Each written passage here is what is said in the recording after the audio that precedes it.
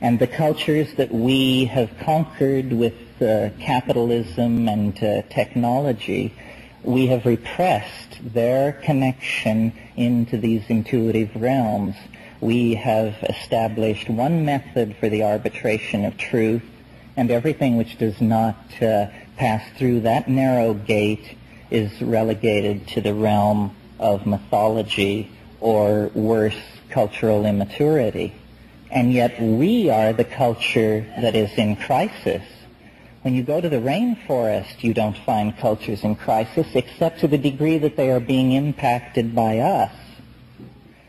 So I believe that it is no coincidence that in this moment of maximum cultural crisis, which we call the 20th century, the hallucinogens, the entheogens, have emerged in Western culture.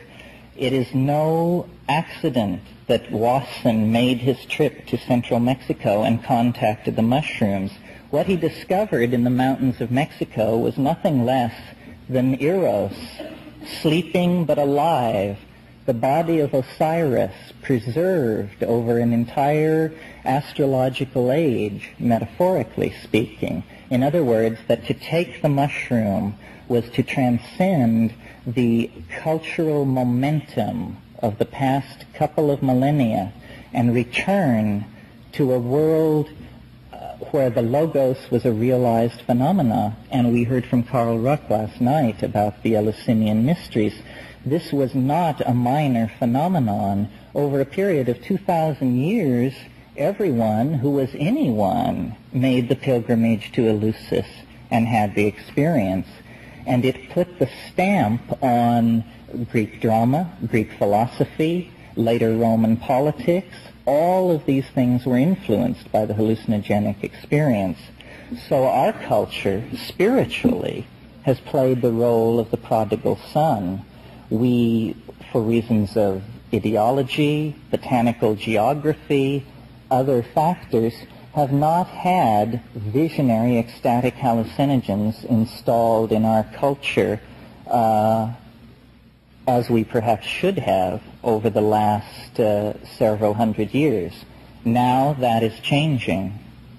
And in order to understand what the change means, you have to look further back in time, in fact, past history to prehistory, again to the model of the shaman, not the shaman as anthropologists describe him, but the shaman as shaman dream him, because every shaman looks back toward an archetypal first shaman who was superhuman, who did go to the stars, who could go to the bottom of the ocean, who could move through the gates of death and return with a lost soul. Now, it seems to me, when you pull back to the perspective of several thousand years, all of history can be seen as an adumbration on this wish, expectation, hope for a superhuman condition, for a transcending of the laws of gravity, of the laws of life and death, into a superhuman condition that was salutary for mankind as a whole. In other words, the shaman as the archetypal perfected man. Now, this afternoon you heard Metzner refer to alchemy as one of the refractions of this concern with the perfection of the spirit.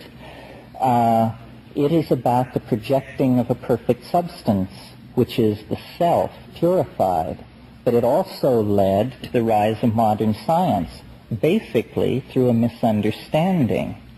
Now, it seems to me what's happening now is that what Merceliade called the human desire for self-transcendence expressed through the motif of magical flight has been taken up by the technological society as the idea of space flight. And I'm sure if Tim Leary were here, he could speak to this more eloquently than I can. Space flight is nothing less than the exterior metaphor for the shamanic voyage. In other words, in our terms, for the hallucinogenic drug experience. This is the way that engineers get high. They go to the moon.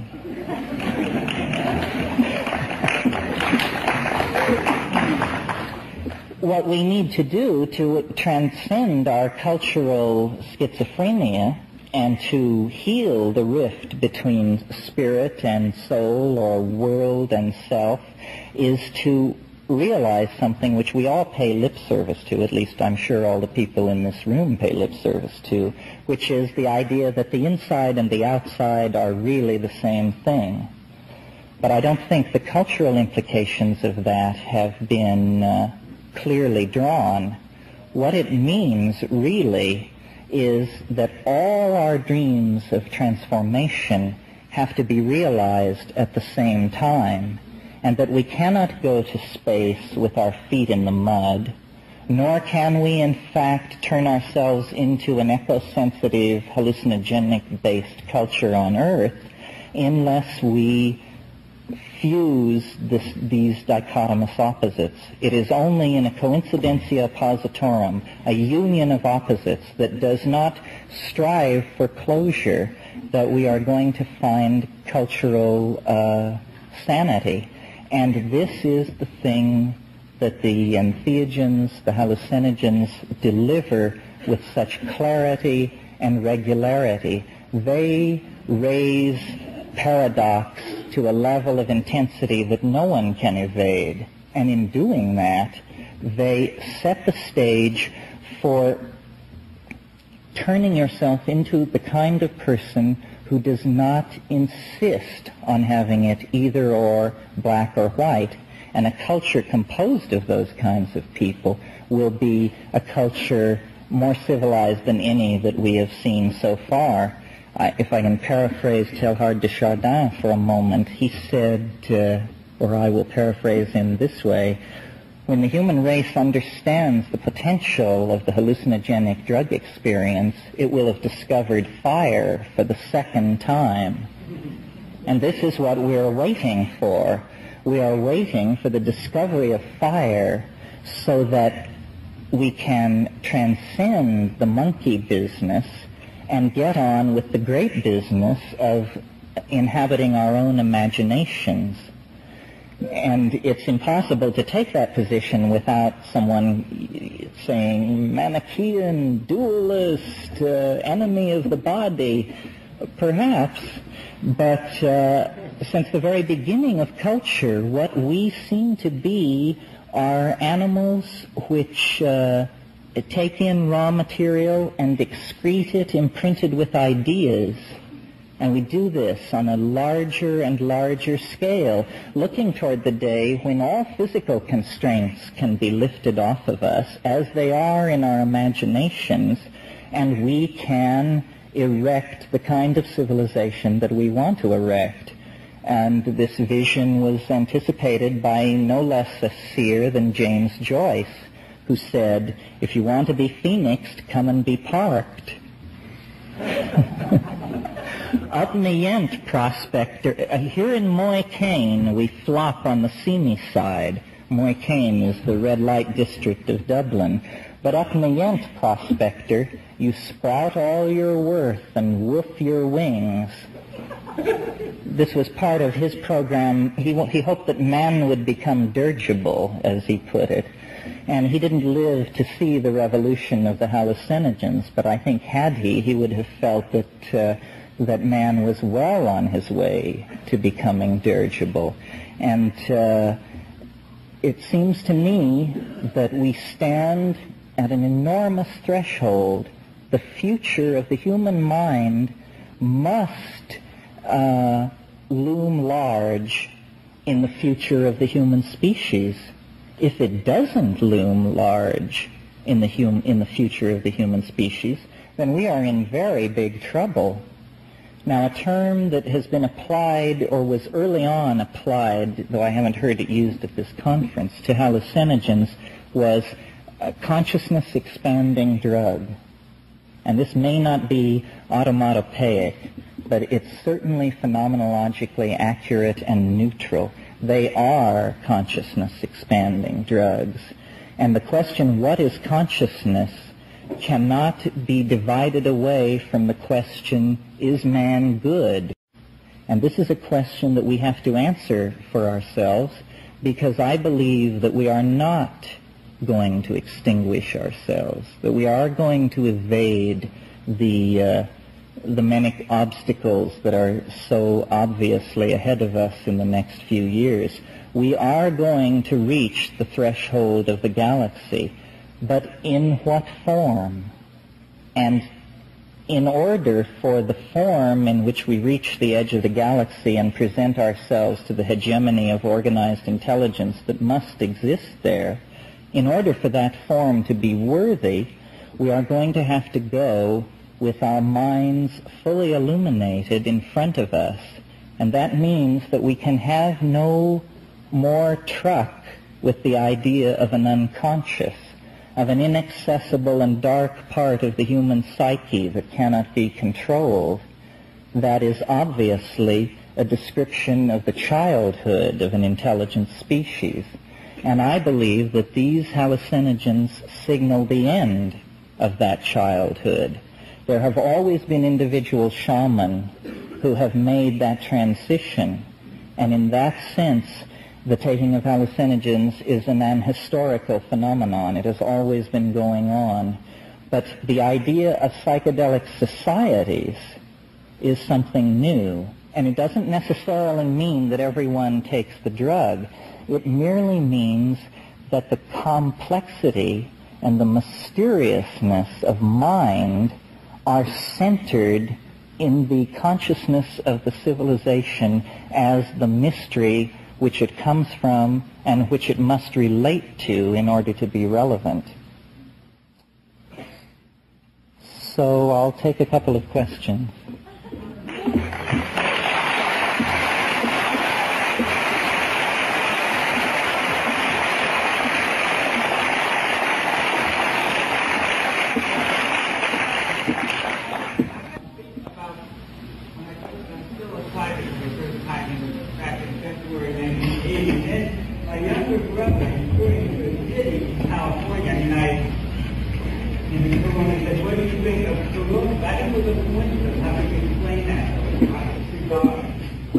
A coincidence is what you have left over when you apply a bad theory.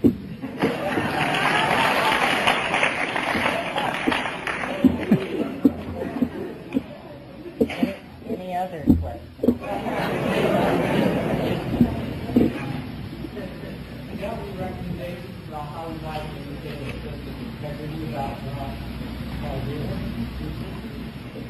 About this idea that the mind is the central,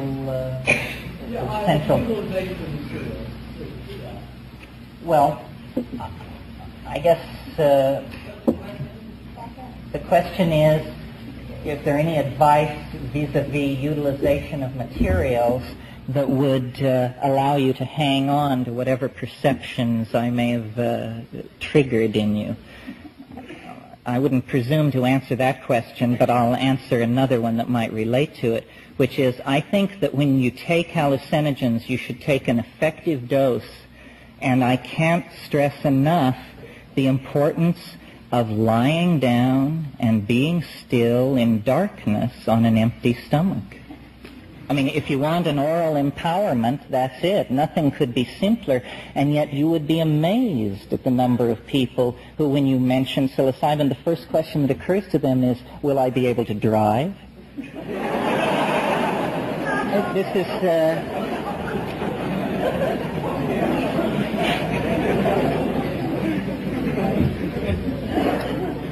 One more.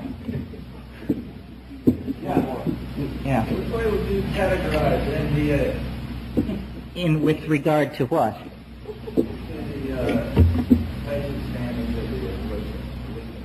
Well, NDA, the word empathenogen or empathogen seems to me very appropriate. It is not a powerful visual hallucinogen. I'm very interested in the visual hallucinogens because it seems to me they pose certain fundamental questions about information theory and that kind of thing. For instance, where do these hallucinations come from? These extremely intricate, far more intricate than any visual scene that your eye falls upon in ordinary reality. These intricate, ever-shifting information patterns, I don't believe that they can be reduced to spirals, lines, and dots. What I see isn't like that. It's more as though you had a holographic hyperspatial radio and you just tune down the dial, and here's a desert world in a triple star system, and here is a city somewhere inhabited by insectile creatures with a machine symbiosis. Here is something else, and it's just flipping by. I would prefer to believe that the human imagination is the holographic organ of the human body, and that we don't imagine anything. We simply see things so far away that there is no possibility of validating or invalidating their existence.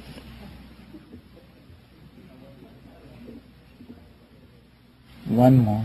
I was interested in the psychotherapeutic potential for dimethyltryptamine being a short-acting tryptamine.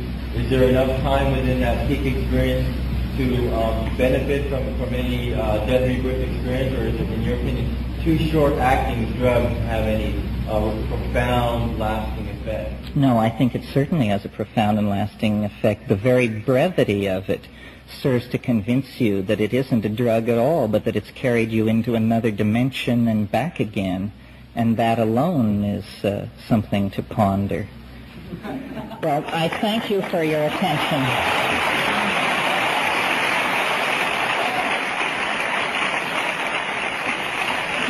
No soccer here.